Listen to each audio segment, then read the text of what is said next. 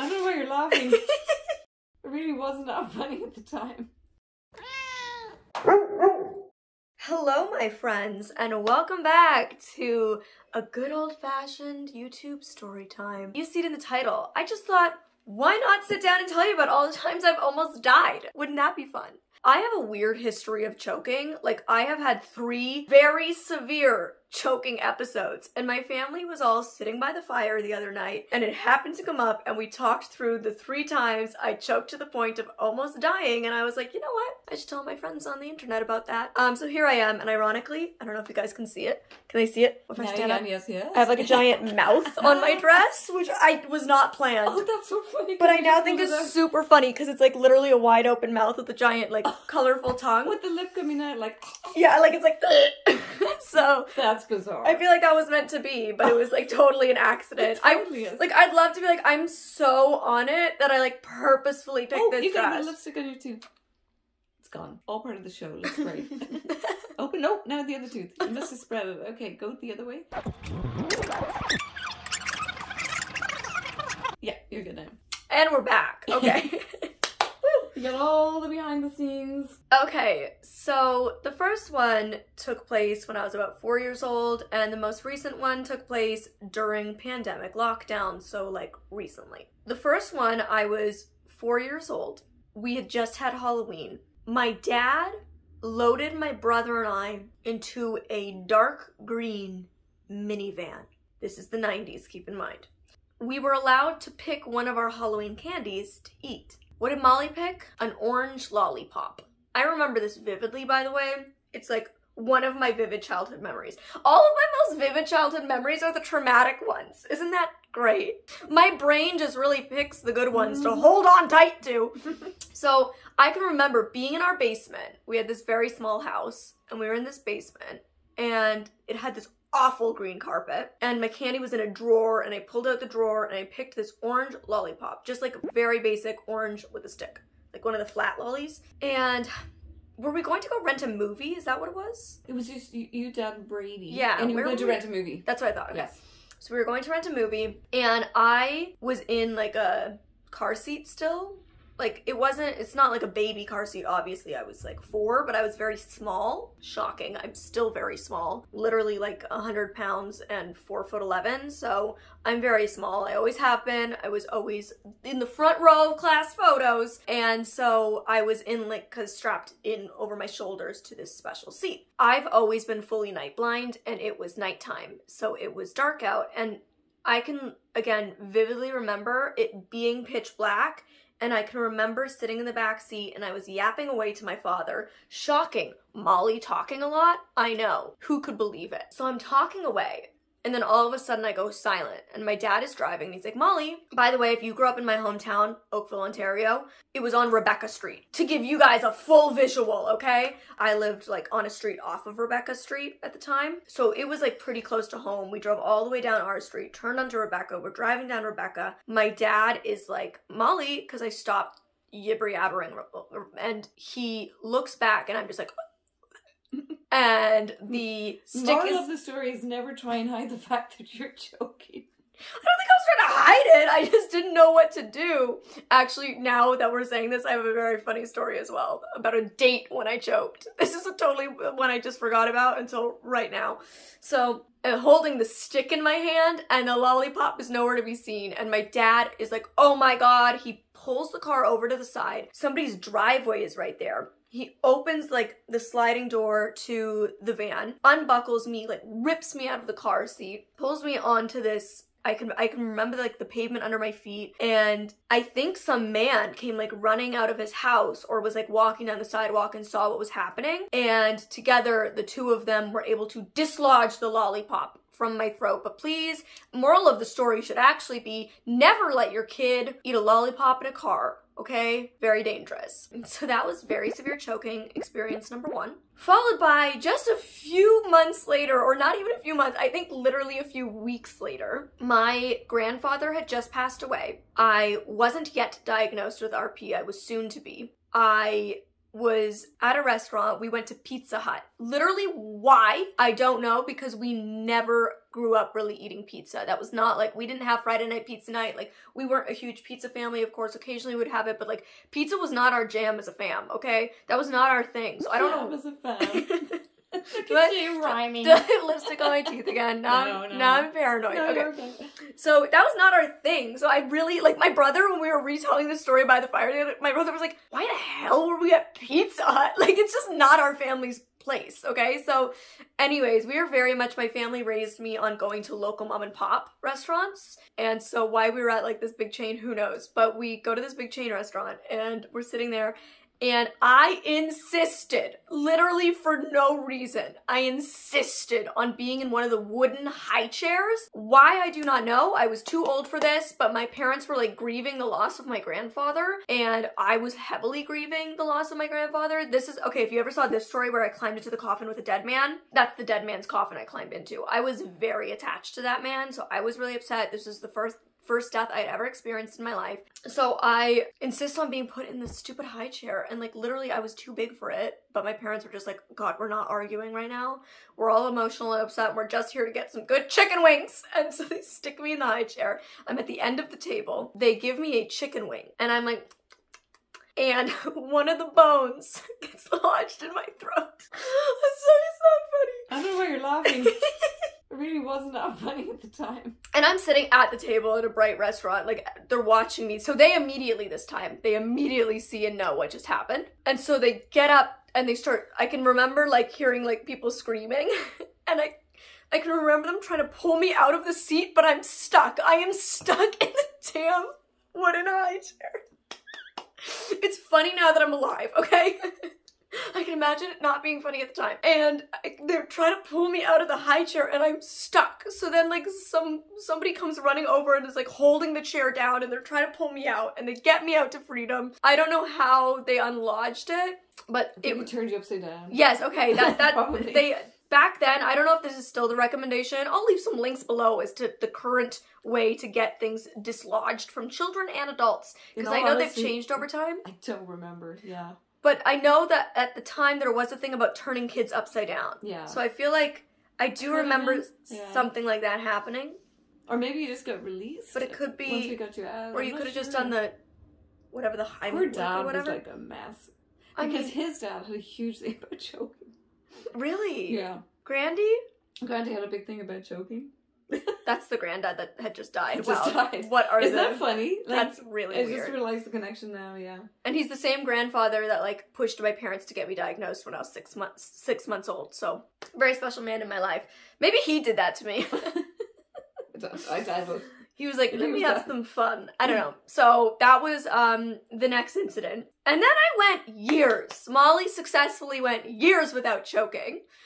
Until I was then on a date. Okay, so if you guys are like, oh geez, OG, like literally from the time I had like 1,000 followers on here, you might remember an ex-boyfriend I had. We were together for 2.5 years, friends for years before that. We broke up, and actually in my breakup video, I said that like it was like an open-ended breakup that like, you know, one day things might happen again. Well, I never told you guys, but it did. We reunited like probably 8 months after our breakup. We started dating again. We never put a label on it, but we dated again for like maybe 6 more months. Ended terribly. Ended way worse the second time than the first. But he used to cook for me all the time. He loved to cook.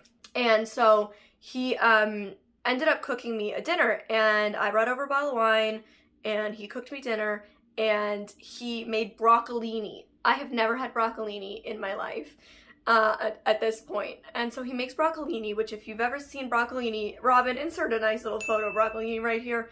I literally thought it was fake. Like the word broccolini just sounds fake to me, but anyways, it's like very long and skinny with these like fluffy little heads. So I'm eating the broccolini and all of a sudden he just sees me sticking my hand, like full hand in mouth, and I'm like pulling at my tongue, like trying to get it up.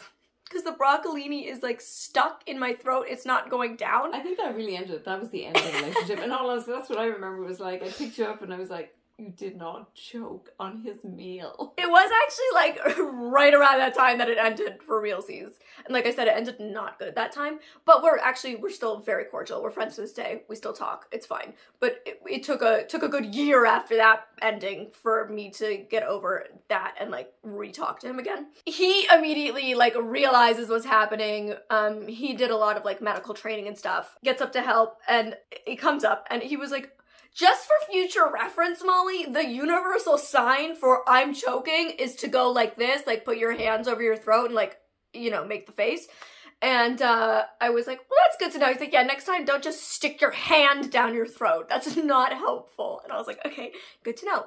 And then the most recent choking experience I had, which frankly is the most traumatic for me, like the broccolini, fine. It came out pretty quick and easy. It was no big deal. And the two choking experiences when I was younger, to me, they're just like funny. And I, yes, can vividly remember them, but like I can't remember the feeling of choking, if that makes sense. So like, I don't care. I'll eat a lollipop. I'll eat a chicken wing. But this experience that I had during the like proper full-on original lockdown back in early days of like, it was probably around April 2020 that this happened. That one has traumatized me, legitimately, and has like changed things for me. So this is the one that's the hardest for me, and for my mom, I think, because it's the most fresh. Can I interrupt you by saying your nails are very pretty? Because we had a bit of a moment yesterday. So if you guys have seen all my recent nails and all my recent videos, I had like solid chunky gold glitter and I was obsessed with it because you guys know I can see glitter. And so I really needed to get them redone. So I asked for rounded nails. He gave me square. I hate square nails. They're just really uncomfortable to me. They are now square, not rounded, which is what I went in with and what I always get. But they look really pretty. Thank you. I also asked for solid chunky silver glitter, and I have lavender nails with sparse glitter. And your toes are brown. I asked for dark gray. It's fine. I mean, they were lovely. Like, they were very nice people. They're very nice. They were really sweet and kind. Caring. So it's fine. Just not what I asked for. But that's okay. I now have lavender nails. It's a good thing I actually like the color lavender. Otherwise, this would be way worse. But okay, so I was sitting in my bedroom at this apartment. If you've seen this video, it was at this apartment. I was sitting on the side closer to the patio, like what is it called? The balcony, closer to the balcony. So further from my bedroom door. My mom was sitting on the couch in the living room. I'm sitting further from my bedroom door. I am just sitting in bed and I take a pill. Specifically, it was a Mastica pill. Mastica is fantastic if you get heartburn, by the way. Anyways, I took a Mastica and I had it was a yellow water bottle Swell with bumblebees all over it that my dad gave my mom and I matching ones years earlier. So I have my Swell water bottle. I think I had like my laptop in my lap, like just watching something. I was sitting cross-legged in the bed. I swig the pill. And look, I think we all have those experiences where you take a pill and it gets stuck and it's like painful or super uncomfortable for like 10 minutes, but you can still breathe, you can still swallow. It's just kind of like really slowly going down, you know what I mean? Yes. Oh, that yeah. sucks. This was not that, and I immediately knew it. It goes in, and it is lodged. And I try to swallow more water, and the water just comes back up, because it is fully obstructing my airway. I stand up, and I'm not panicked yet. I know this is really bad, but I am not in full panic mode yet. I just calmly stand up, and I'm holding the water bottle, and I start to walk, and I'm like, it's gonna go. Like, I'm gonna start to go towards my mom, just in case, but I'm sure it's gonna be fine. Well, I have to walk all the way around my queen size bed and then down a little hallway, then out to the living room. And so by the time I'm on the other side of my bed and I've like walked around it, now I'm panicking. At this point, I'm like, okay, it's not at all moving. I'm still holding my water bottle, open water bottle in my hand, and I like throw it onto the ground, like just like release it, and my mom hears like the clatter, and I can feel the water spill onto my feet. And at that point, I run out and I go like this, like my ex taught me. I'm a good student. And my mom is like, Molly! And she like runs over to me and she is screaming. And we're at the end. Did you mention that you kicked your foot on the... Oh my god, that really hurt. Yeah. That's how I knew, because it was so loud. It was this huge bang. Well, I dropped the water bottle. Oh, was that it? Yeah, and then I kicked the door frame. Which has really hurt you. So my foot was really hurting. We're at the end of the hallway. So, like, we're at not only at the end of the hallway, but in our own separate nook. So, like, my mom yelling in the living room if we were in the middle of the hallway, they might, like, other people might have been able to hear it walking by, but nobody ever walked by our place. And also, like, we didn't have close neighbors, so, like, nobody would be hearing. So she's screaming, and she's at the point where she's about to, like, just leave me and go bang on a door to call 911. I wouldn't have left you. I would have taken you with me doing a Heimlich. I wouldn't just leave you there to die. We didn't have very much time to dislodge this. Yes, you don't have much time, right? And so she's, like, wanting somebody to call 911, but there's, like, she's screaming for that, but there's, like, literally nobody there to call 911. So I don't know why you're just screaming this. And she's, like, trying to do the Heimlich remover, which I don't think is even the way you're supposed to do it anymore, or it's maybe not the name anymore. I don't know. Again, I'll link info. But she, thank God, dislodges it, and I can remember it was a, and, like, it like, all the water that I had to drink with it and the pill, it's making me feel sick. It all comes up, like almost like you're throwing up, comes up together, and this like ungodly sound erupts from your throat, like, and like just air fills your lungs again. Like it's the craziest feeling. Oh, it's making me stressed. I feel like I can't breathe. This one really still gets me. And we just both were like in shock and disbelief, and like our hearts have a drink? were racing. Probably. We probably poured a strong gin and tonic, as we call them, a Nana pour. My Nana pour is the strongest gins, okay? One and you're done. Irish and Nana. I say, yeah, my Irish nanny. The other Nana too. Well, they're both Irish, so...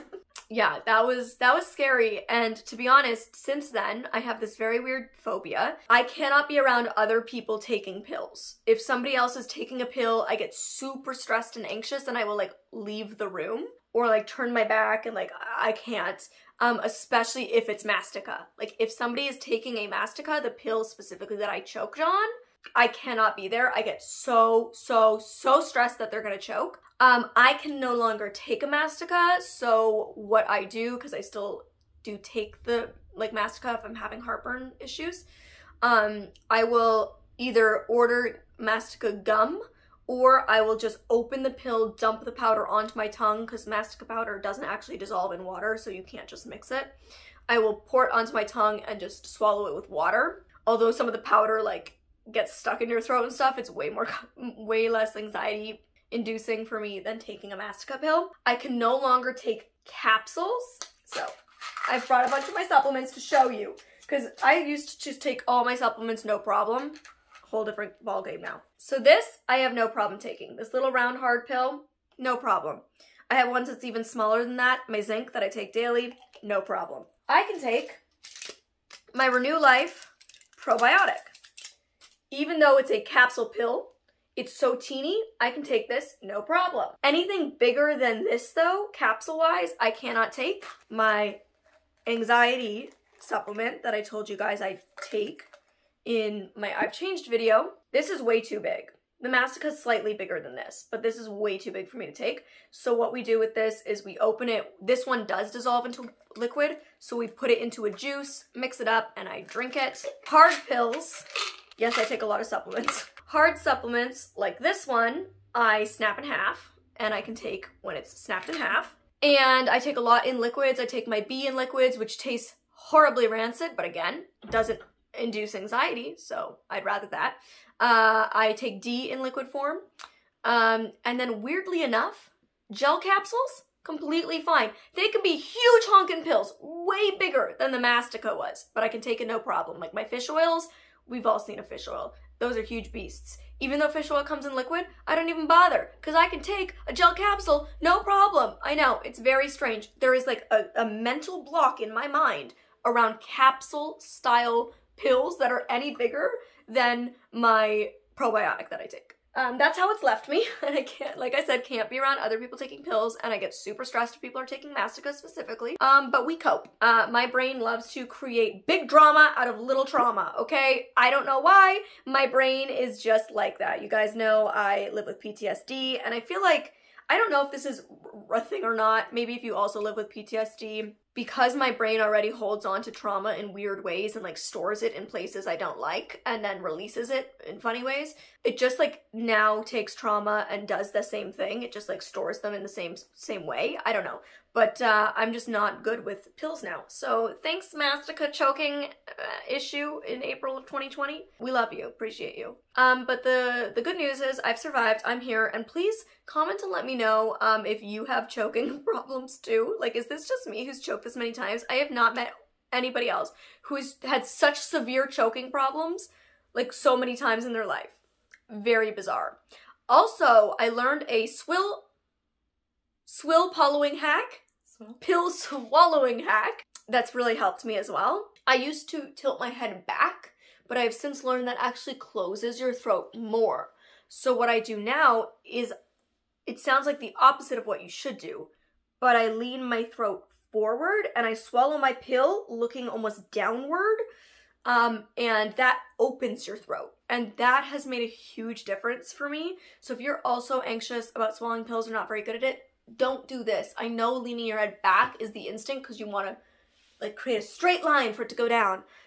Leaning forward and swallowing opens your throat more and makes it, for me personally, way easier. So I'm really glad I learned that hack because it's very helpful. So maybe that'll help some of you. I hope you guys enjoyed this video. I don't know. I had fun filming it. Walking down memory lane, you know? And until next time, you can click up here to see me go LA house hunting and come with me for the journey, or you can click over here to see this Palm Springs house tour. Love you guys. Bye.